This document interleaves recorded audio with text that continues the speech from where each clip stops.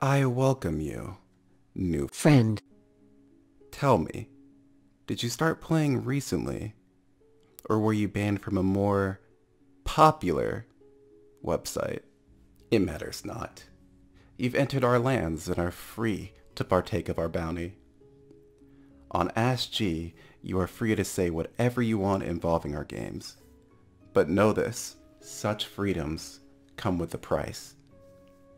There is a war on ASSG as old as time. Poor souls who got bullied one too many times risk becoming survivoids and killroids. They'll be convinced that the side they play is super underpowered and that every lost game was completely unwinnable. Every buff to their role will go completely ignored. Every complaint the other side has is entitlement. They no longer seek balance and want their side to be as overpowered as possible. Do not bother trying to teach them of the error of their ways. They are lost, and any healthy debates will quickly devolve into ad hominems and straw man arguments. Be careful who you on the threads. When traffic is at its lowest, the bait posters come out to play. Long broken individuals who have cast aside their humanity after giving into despair. False info and shifting goalposts are a telling sign, but the best are indistinguishable from the common man. Their sole goal is to entrap you, trick you into replying. They want you to give into your anger so that you may lose yourself in it, and their relentless pursuit of that goal makes them dangerous. While much less intimidating on the surface, Coomers are still to be feared. They operate in public, not even pretending to be on topic. Most don't even play the game they post lewds for, and want character balance and design choices to be centered around who has the fattest cock.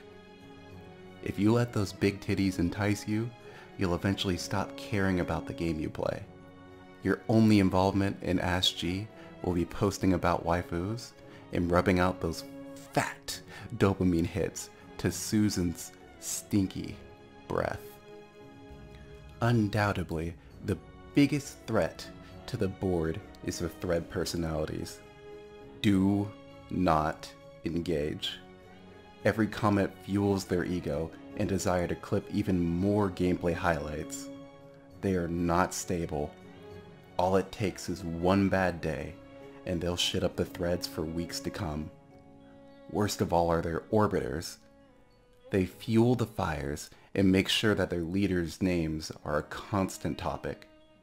The only thing that keeps them at bay is their general unlikability.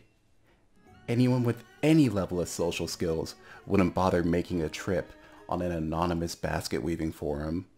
Therefore, the ones that do are too autistic to gain a large enough following to take over. These things might scare you, new Friend. but have no fear. For if you overcome these obstacles, you'll find a group of varying people who are passionate about this genre of games.